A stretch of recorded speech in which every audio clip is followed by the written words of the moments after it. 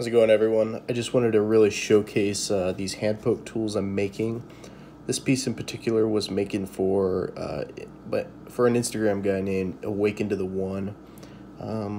We're trading a little bit of work back and forth, so before this gets polished and shipped out, I gotta throw on the gloves and actually polish this thing first. But I wanted to make a quick little video on kind of what my tool's about. It's not the first design out there.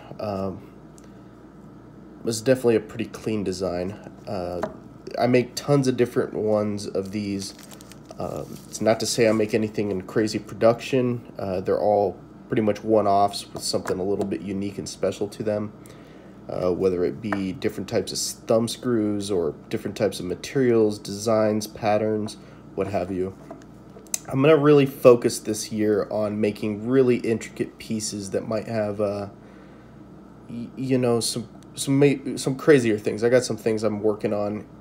This is actually new to my design if anyone really has seen my work in the past. The Sayagata swastika design that I machined right on top of this this hand poke tool. It's really cool. It's one-off, and it's something I wanted to do for this individual in particular, just to get things rolling again. So this piece was made out of brass, obviously here. It's got a thumb screw. All of my hand poke tools come with a flush set screw and Allen key. This means you can take this set screw out if you choose to, and I'll show you that here in a second. And you can throw in the set screw, and it actually sits flush or even down a little bit. It's all stainless steel. Everything here, which this is a big pro as far as using, you know, maybe some other techniques as far as wood, bone, and other sort of materials like that, plastic. This can all be autoclavable. You can throw it in a statum, remove the set screw, get everything out, and you know, really sanitize everything after you're done using or before use. So like I said, this is not the final product. I still have to put a really high polish, sand the crap out of it, and ship it out. I can get it all done in a day though. Machining this does take about a day, depending on design work. Could be 2 days. Let me show you with the thumb screw real quick how you can quickly add a needle. This hole is drilled out to 135 all the way down. It's big enough to accept a 9-round shader.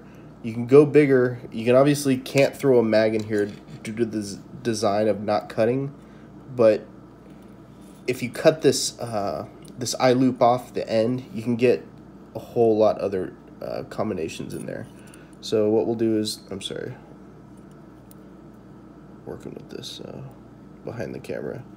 So you throw the needle in all the way down and set your set screw. Set your thumb screw.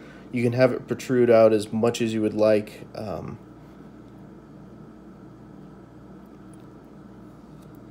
it looks just about like that. I'm sorry I can't get the whole thing in frame, but you get the idea. Having a tool like this adds a lot more weight than using, let's say, a tongue depressor with some tape, and obviously a lot more sanitary. You can throw this through the statum if you're a company or you have access to one, and it's fully sterile within about 25 minutes. Like I said, it goes up to a 9-round shader. This is a 5-round liner, and I'm sorry, a 3-round liner, and yeah, it's a really cool tool. It's definitely not the first of its kind. These things have been around forever, but I'm starting to throw different designs and patterns in there, and I have some things I'm working on in the future on different types of styles of hand poke tool I can do. Just going to do some testing in an autoclave to see if it's even possible. And let's get the set screw in there. Like I said, every tool is going to come with a set screw, so you can change the thumb screw out if you don't like this. And there's many reasons to not like the thumb screw. Obviously, the convenience is really nice. But the set screw sits flush, so you set your set screw in there, tighten it all the way up. You can throw your needle all the way back in there. like I said, I'm doing it behind the camera, so just like so, and you set your set screw. This is definitely not the final form of this tool. I still need to add a crazy polish, and you can see it's just about flush. And actually, if I spin the needle in a different direction, it would sit flush. But there you have it. These are my tools. I'll link you to my page, my Instagram page for making these tools. And I'll also link you to the new owner of this tool that'll end up getting shipped out tomorrow.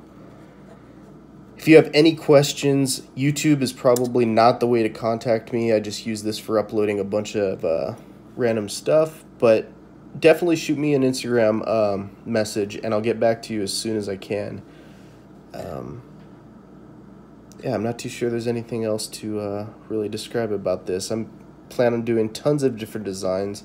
I got a whole bunch of stuff in my drawing book that I have whooped up. But yeah, having something like this, having a tool like this is really practical. It's gives you a lot better control. The weight is definitely up there. It's not, you know what, I'll weigh this out. I'll weigh this out later and put the weight in the comments, but it gives you a lot more weight than just holding a needle just like this. This is incredibly light. And plus it gives you a wider grip, gives you something to grab and go to work. Plus it looks pretty elegant. I like it a lot. So, oh, this video was probably so messy. Yeah, I'll link everything down below, and I will do more showcases of new tools that I make in the future. Be sure to look at this one on Instagram, the high polished version, when it gets shipped out. So everyone have a good day.